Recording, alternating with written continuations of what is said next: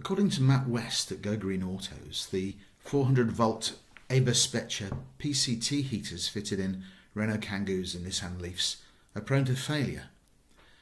According to Mo and Router, the heaters have a fatal design flaw and there's little point putting in a new one because it will fail too. They've put a thermotop diesel heater in their Nissan Leaf, but I thought I would try a 12 volt fan heater in my Kangoo. The heater is switched on using a relay and protected by a trip switch. It blows hot air out of two vents, which is then ducted through two hoses. I drilled two holes from the engine compartment into the air intake compartment under the windscreen. Okay, so it's a cold winter's day and the ambient air temperature is between 1 degree C and 0 degrees C. Let's have a look at what the temperature is coming out from the hose.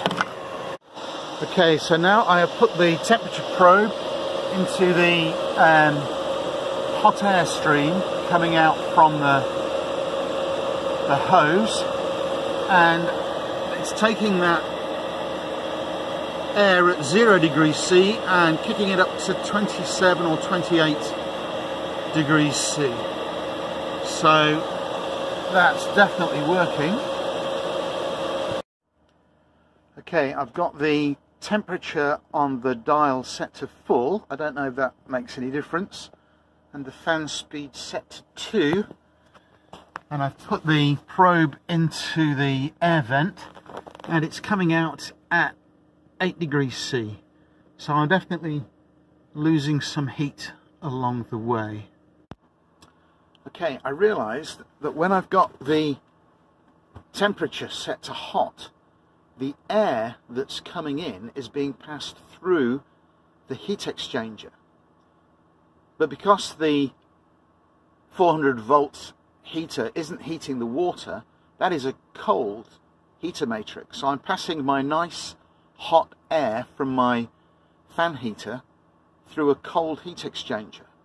So what I've done is I've set the dial to cold so that the air is coming straight into the cabin from the air intake in the scuttle.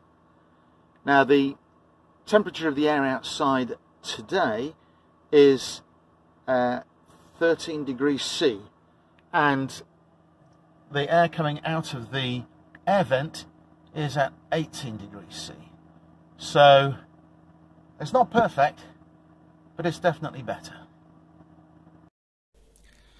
I bought the heater on eBay for £28 and the relay, switch and various cables and spade connectors cost another 22, so the materials cost for the project was 50 quid. This compares favourably with a quote from Renault to replace the original heater with another design flawed heater of over £1,400.